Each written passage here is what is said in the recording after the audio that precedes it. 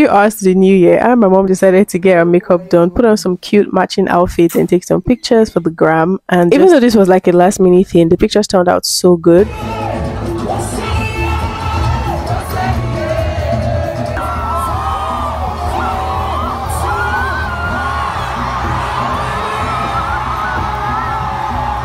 I had the time of my life at church. It was so good. There was a lot of singing, a lot of dancing and praying, and we're just so thankful to God to see 2024.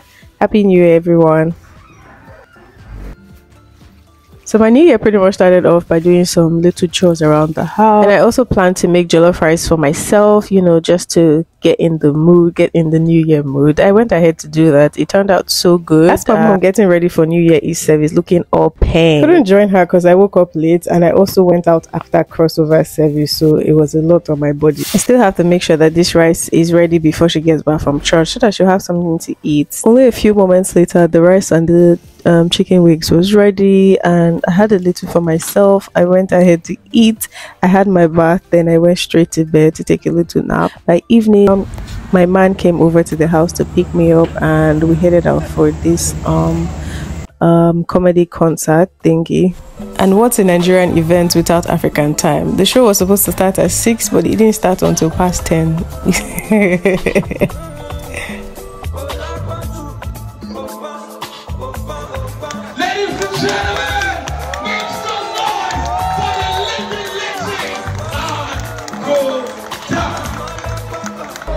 Overall, it was a good night. Thank you guys so much for watching. I wish you a happy 24. Like and follow for more. Bye guys.